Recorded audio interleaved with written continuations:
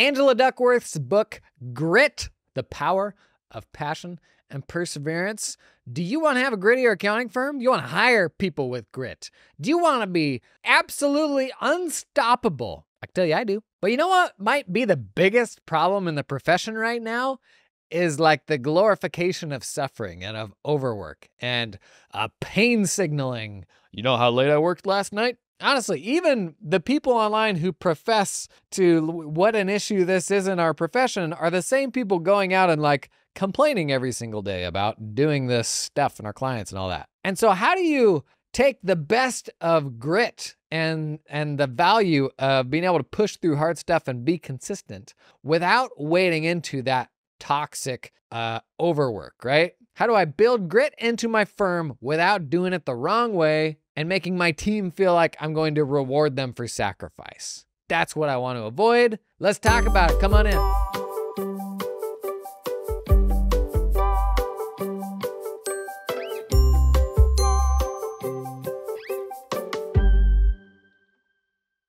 We're tackling 4 things today. We're going to self-assess, because who doesn't love a good old-fashioned self-assessment, right? We're going to talk grit versus talent. We're going to talk grit versus suffering, and then how to build that into your firm and build grit into your firm in like a long-term sustainable way that is not toxic. Like that's the main thing we're looking to avoid here. But first, how gritty are you? There's just something about self-assessments where I don't know why we as humans are like drawn to these. Oh, I'm about to learn a little bit about myself. I think we're past peak online quiz. When did that peak? Probably in like the big Facebook days. And then eventually it descended into, what Harry Potter character are you? Okay, we're gonna go through a set of 5 questions and then another set of 5 questions. I'm gonna jot my score down too. I think this will be pretty easy. Like you can do it from the lawnmower without having to write it down. First set of 5 questions on a spectrum of not at all like me to very much like me. Very much like me is 1, not at all like me is 5. Number 1, new ideas and projects sometimes distract me from the previous ones. Do you suffer from squirrel? Are you easily distracted? If that's not at all like you, you're a 5. If that's very much like you, you are a 1. And I know exactly what I am. Next one, I often set a goal, but later choose to pursue a different one. If you do that all the time, you're a 1. You frequently set goals, but later choose to pursue a different one. If you never do that, you're a 5. Somewhere in the middle, you get it. Next, I have difficulty maintaining my focus on projects that take more than a few months to complete. If that's totally you, have a hard time focusing on something that takes more than a few months, you're a 1. If that's no problem at all for you, you're a 5. My interests change from year to year. If that's very much you, you're a 1. If that's not at all you, then you're a 5. Now, last one in this first group, I have been obsessed with a certain idea or project for a short time, but later lost interest. So you were obsessed with it and then you lost interest. If that's totally you, you're a 1. If that's not at all you, you're a 5. Okay, add those numbers up in your head and divide by 5. That may be too small of a number to do in your head, dividing by 5. Maybe that's just my number that's the problem. Maybe you don't have that problem. Okay, this is your passion score. So we added up those 5, divided by 5 to get to a number. This is your passion score. You want to know mine? It is a strong 1.6. And by strong, I mean weak. If you are under 3.8, you're bottom 50th percentile. If you're over 3.8, you're top 50th percentile. If you're over 4.3, you're top 80th percentile. 4.5 is 90th percentile. I was the other end of the spectrum. And I suspect if you're like entrepreneurial mindset like me, you're probably pretty low on this spectrum. And according to the grading scale here, I'm in the bottom 10th percentile. Hopefully we got some entrepreneurs listening here who can relate. But on all these questions about getting distracted and pursuing new projects and your interest changing, if that's you and you're following different things, you can end up with a low passion score. We're going to talk about ultimately like what is the solution to that? Is that even a bad thing? Other half of this is your perseverance score. So 5 more questions. I'll rapid fire through these. Setbacks don't discourage me. I don't give up easy. If this is totally you, you're a 5. If this isn't you, you're a 1. So if you do get easily discouraged, if you give up easy, you're a 1. If that's not a problem at all for you, you're a 5. I am a hard worker. If that's totally you, 5.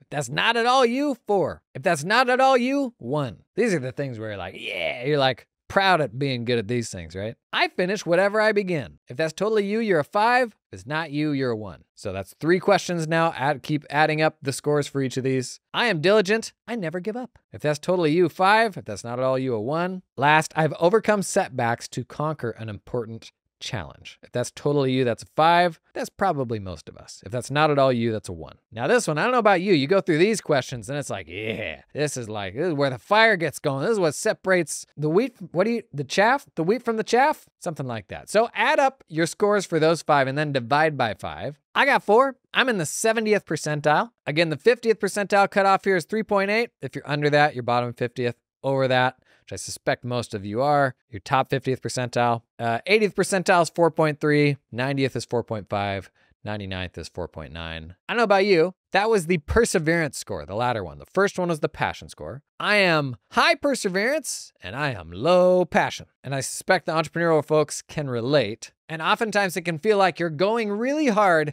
in no direction in particular, or you need a lot of minders to help you keep on track and to actually take the things that you say and put them into action. Now, according to this book, your grit score is the combination of those 2 things. And if you're like me, when I picked this book up, I was thinking yeah, this is gonna be sweaty. How do I level up my grinding game so I can just work nonstop and just have total control, more stamina, all that stuff. But what this book is saying is basically grit is not your ability to work later or longer than your colleagues. Grit is the trudge of life and being able to continue going forward on a specific thing for a long period of time, because that is ultimately the path to being prolific at something, is consistency. And so let's talk about grit versus talent. But what we struggle with, what we get stuck on, and we're getting into grit versus talent now.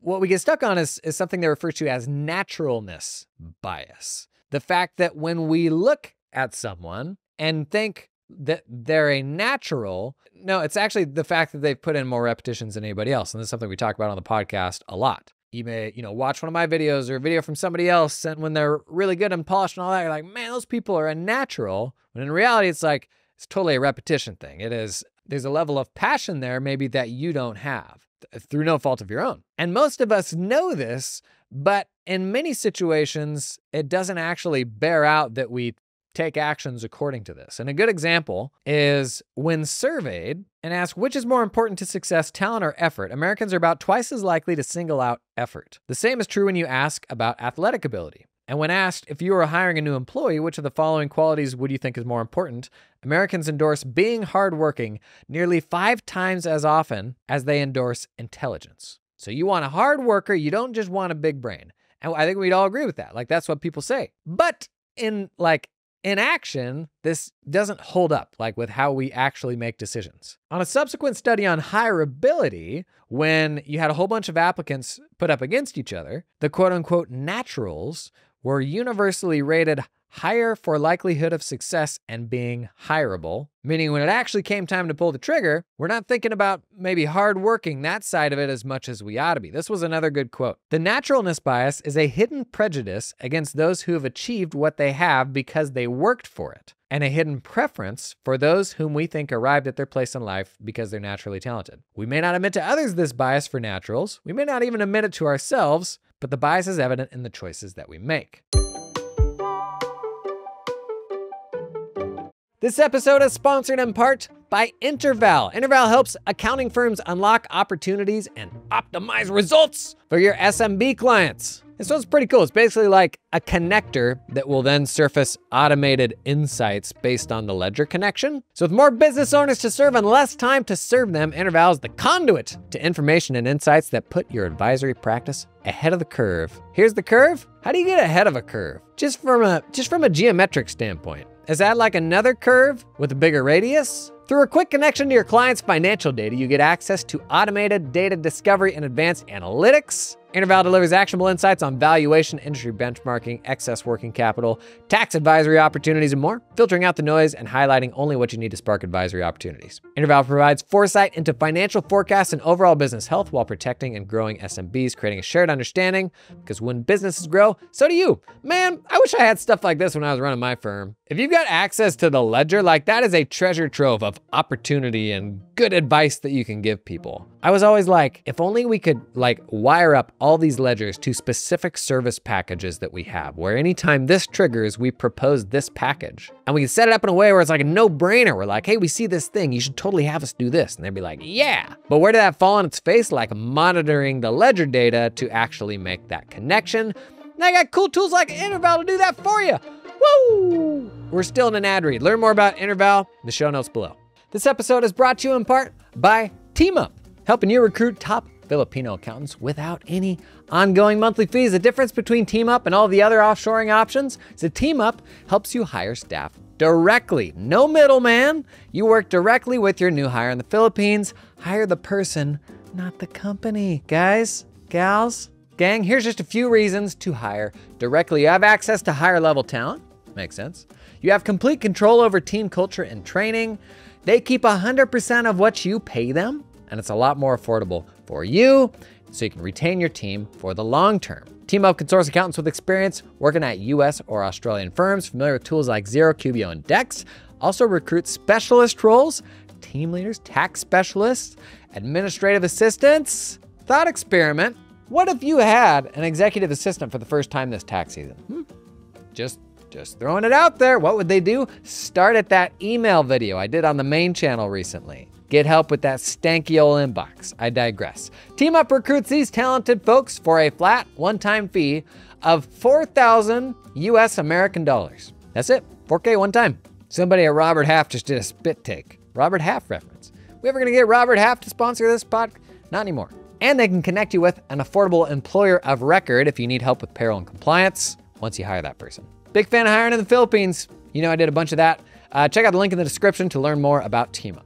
If there's one thing that was kind of annoying about the book, it suffers from a bit of that, I'm gonna convince you that it's this way for like 2/3 of the book, and you're like, okay, you got me, just tell me what to do now. There is a bit of that here, but they ran through a whole bunch of examples of how this grit score, actually the exact same framework we just went through, was a better indicator of success than almost anything else. So they did this study with folks going through this kind of qualification process for getting into West Point. And so if you're not a US person, this is like very hard to achieve, like military sort of career path. They get pulled into this sort of super rigorous program that basically takes like 2 years to try to get into, and up to half of them drop out in the first 2 weeks of this program. So why would you work on something for 2 years only to give up within a couple of weeks? And when they assessed all these applicants and they put, you know, their GPA, their achievements, their athletic ability, all these aspects about them alongside this grit score, the single best indicator of were they going to come out successful or not was ultimately this grit score. Some other examples. A guy in college whose classmates used to laugh at him because his writing was so bad and cheesy goes on to win a Guggenheim. They did this same benchmarking for the kids in the big spelling bee thing that they put on ESPN. They had kids across a huge spectrum of, you know, intelligence, IQ,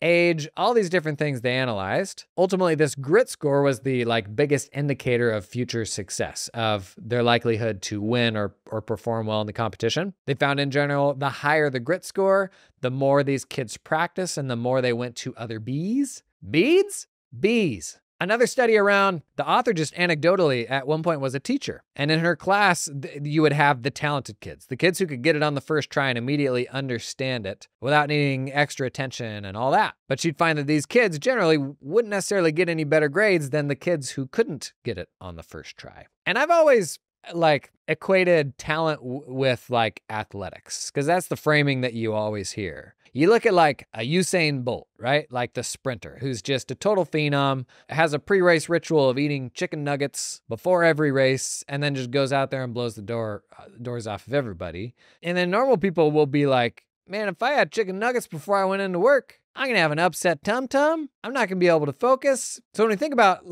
talent and natural ability, it's often through the framing of athletics, where it does matter along with grit. But when you're playing grown-up games and you're doing knowledge work and you're 30 years down that path, at some point in the rearview mirror, natural ability got left in the past, right? I think maybe it's a bigger deal earlier in life. But when you're doing the type of stuff that we do and you do it for decades, ultimately the folks that are going to be the high achievers, it's not going to be talent that is driving that accomplishment. It's more a product of like, how long have you had grit? How long have you stuck to the same thing? Like that's going to be the biggest driver of whether you're ultimately successful, which is great news for dummies like me. It means that you're not beholden to the talent that you have. It means you're not capable of that thing because it isn't coming easy to you. You're actually in control of what do you ultimately want to down the road look like a natural at, right? You get to decide what things you want to invest in. Down the road, people will think, oh, you're really talented at that thing.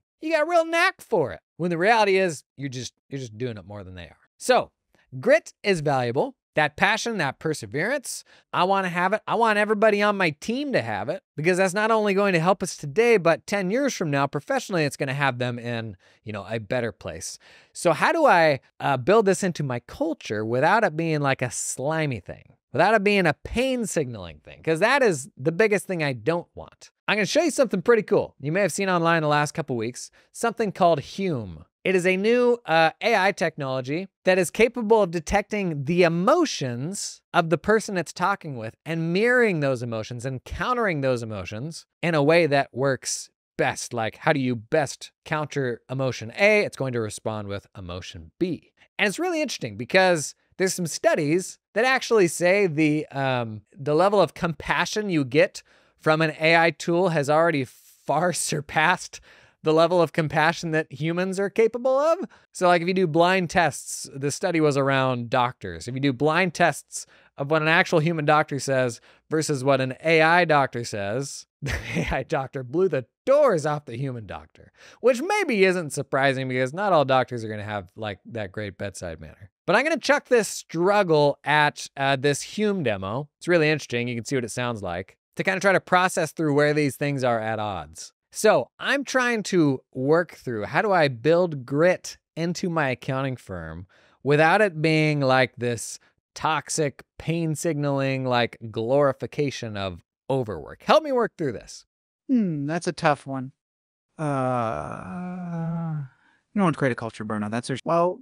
How about focusing on developing resilience rather than just grinding? Maybe set clear boundaries, encourage work-life balance, and celebrate small wins. Build a supportive team environment, that could help foster the grit you're after without the toxicity.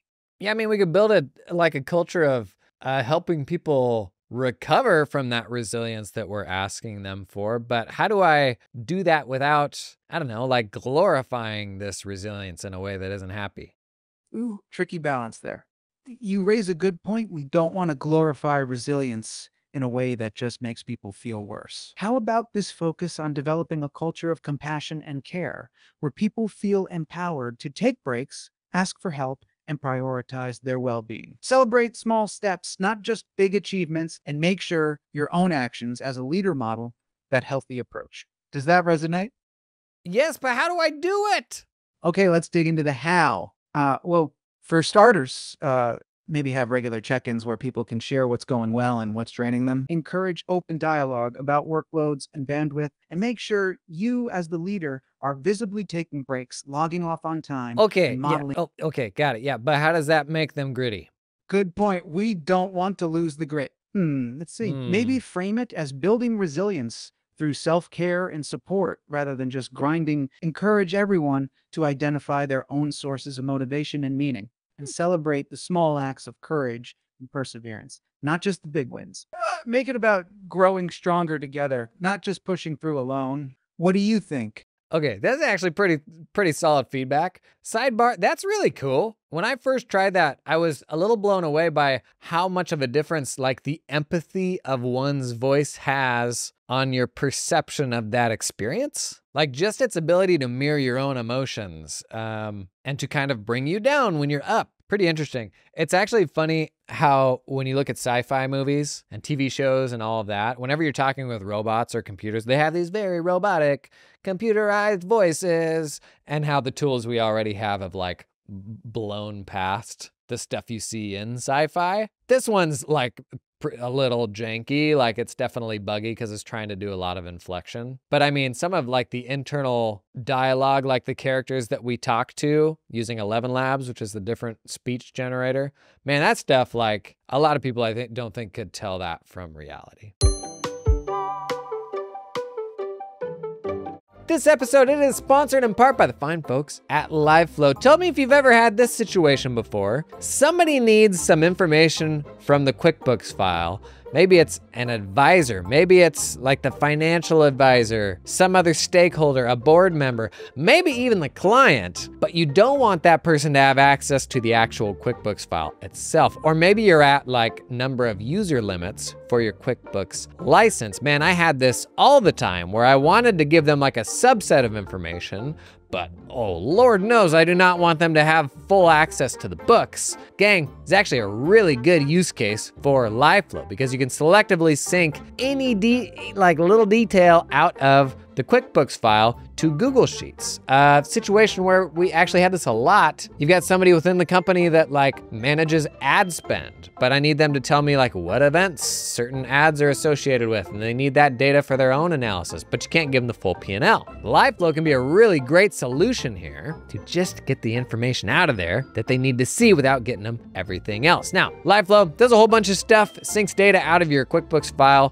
to Google Sheets. It can be a one-time sync or it can keep updating that stuff on an automated basis. They've got a killer consolidations product now where you can roll up theoretically an unlimited number of companies with different sets of chart of accounts, all in the same like really simple, easy to use LiveFlow interface. People are using this for like LiveFlow for everything from like managing month-end closes even internally. Like they set up all their work papers in Google Sheets. Kind of wild. That is LiveFlow. Learn more about that one in the link in the show notes. This episode is sponsored in part by Cloud Accountant Staffing. Y'all know I'm a big advocate of hiring offshore. One of the biggest changes I made in my firm, we transitioned a legacy firm from 100% onshore local hiring to 100% distributed US and then 100% distributed globally hiring. And honestly is the best thing we did. It virtually alleviated all of our hiring pains, completely changed how we thought about staffing projects and the type of work that we wanted to bring on. Because you know what? The folks we hired offshore were really freaking good. A lot of misconceptions around the type of people that you hire offshore because your enterprises will oftentimes use offshore folks for like menial work. Absolutely not the case. There are tens of thousands of people working for Big Four accounting firms, offshore, outside the US. You can get folks that can do anything from tax to junior level stuff to super senior level stuff. But try to do that yourself, figure it all out yourself. That's gonna be hard, it's gonna be scary. Really good place to start, Cloud Accountant Staffing. They will hold your hand through that process. Their story is super simple. An accounting firm in the US hired a bunch of people in the Philippines, fell in love with them, but didn't fall in love with the fees they were having to pay to the staffing companies that were managing these employees. So they built their own solution, and now they're starting to pull other accountants in. I'd encourage you, a big tipping point for me was when I was like, I'm gonna stop being opinionated on this and just try to learn. And so I talked with other practitioners, I talked with some of the vendors that would like help you get into offshoring. That really opened things up for me. So if you've been on the fence, I'd encourage you to at least learn about it. And if you start heading down that path, consider Cloud Accountant Staffing. So how do you build grit into a firm without it being a toxic thing? Actually, some pretty good takeaways there. It's probably a human thing. It is doing one-on-ones. It's understanding where people are at. It's acknowledging resilience, but also acknowledging rest. Probably some good takeaways there. But I can tell you the biggest thing that I came away with from this book, and this actually, the paltry score that I got for passion actually drives this home even more. I hadn't taken that test before we'd started this. I'm only slightly embarrassed. Anybody get a lower passion score than me? Please post in the comments, please. The big takeaway for me here was that passion is a product of your goals and the consistency of those goals. So it talks about kind of a goal hierarchy. And you can have a top level, like a single top level goal, but then you have mid-level goals, which are like, what are the goals that are kind of enabling that top level goal? And then you have low-level goals, which are the smaller things. And oftentimes those low-level goals, you'll throw them away. You'll swap in something else. Those can change quite a bit, and they should because you're learning. And ultimately those low-level goals are just in service of the mid-level and the top-level goals. But passion is about having a consistent top-level goal and doing that for a long time. Now, the self-assessment is a reflection of how you see yourself, and I do think there's a degree of error there when it's like, how micro or macro is this? Like, do I get distracted from different goals? I do, but is that like a mid-level goal? Is it a low-level goal? Is it a top-level goal? For me, my top-level goal is probably helping people run profitable, calm, sustainable, small accounting firms. That's my top-level goal. Underneath that, there's a lot of stuff in flux. There's all sorts of different things going on. Definitely got the squirrel syndrome where I'll get really hot on one idea and then switch to something else. But the top-level goal there, that's the same. Now, the grand scheme of things, I've been out of firm running and fully focused on this for like a year and a half, maybe. So I can hardly say that this has been like my top level goal for a really long time. But the unlock for firms here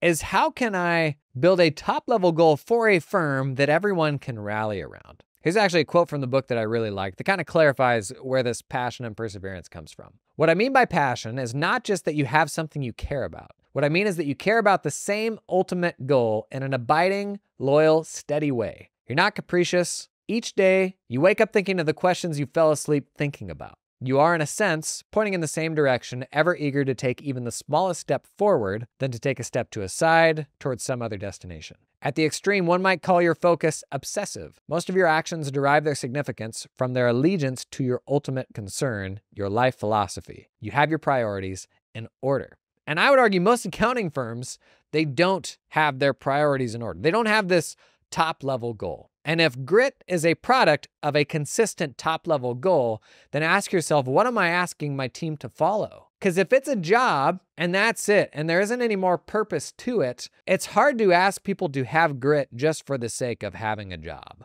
And I used to really struggle with this notion of accounting firms having a vision, because after all, it's accounting, it's tax, compliance, all these things. And I think actually having been removed from running an accounting firm, and I now work with an accounting firm like as an entrepreneur, I think it's gotten a little easier for me to have perspective of like the massive value that is, how much of this is a stressor and a blocker for entrepreneurship. But if I'm just running an accounting firm that is generally serving people, is a vision of we enable entrepreneurs, is that something that my entire team can be passionate about? I would argue in most cases, probably not. And the answer here, as is the answer with most things accounting firm running, is greater specificity. So if we think back to some of the past niches that we've talked about, summer camps, specializing in summer camps. If your top level goal is to enable these summer camps to create, incredible experiences for people. Maybe that's because when you were growing up, you had an amazing experience. Maybe it's more, mission oriented. Maybe athletics kept you out of trouble in high school. Maybe it's, faith-based. If your firm is built around this top level goal of enabling these groups and these types of people, just like it's much easier to attract clients to your firm when you have that specialization, attracting people to come work at your firm who share that passion is also much easier. And then I think the question of grit, which is largely a product of that passion, in many ways solves itself. If people are truly passionate about this and they see how the work that they do contributes to these groups being able to do this stuff successfully, then man, you're turning up every day to do something that you feel good about. And you know what you're not even thinking about at that point? Pain signaling, toxic overwork. Now, it doesn't mean you take advantage of it. That's the other extreme here, maybe. And I think you see this in nonprofit culture. Nonprofits being operated as if they're not a business and making unreasonable demands of people because they are a nonprofit. And I want to steer clear of that. But if my firm's built around a very specific top level goal, then just like I can go out and find clients who align with that, I can go out and find people to work for me who also align with that. That's really exciting. And when you think about all the things that are changing around staffing that make it hard to have somebody work for you for the next 2 decades, that's kind of a joke these days. For my generation, it is anyways. I don't know if this is totally a solution for that, but I can tell you the people that are passionate about what the firm is working on, they're going to turn up to work with a very different level of commitment and grit. So my big takeaways from this book: don't get suckered into the whole natural ability thing, test scores, oftentimes GPA. Instead, look for grit. Look for the things that people accomplished not due to natural ability. Second,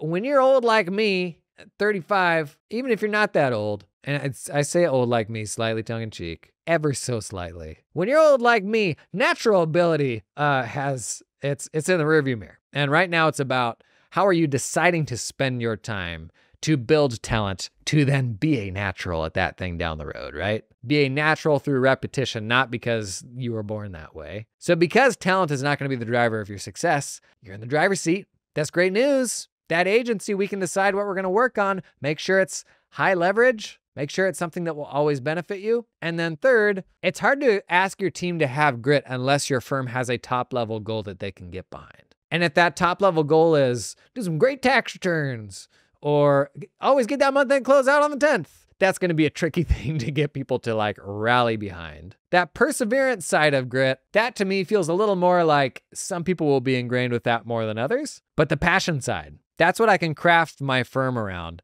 finding the folks who share the passion that is the top level goal for my firm. This was a fun read. Angela Duckworth, Grit. I have a spectrum of a book is like a sit down, have to read the actual book from the pages, to in the middle is like, oh, I'll just get this on Audible, do the audiobook, to I'll just read the book summary. This one for me is probably in the middle. It's probably an Audible, a 1.5er, 1.5xer. Give it a listen. I think you might like it. Thanks for coming and hanging today. We'll see you in the next one. You gritty little accountants, you.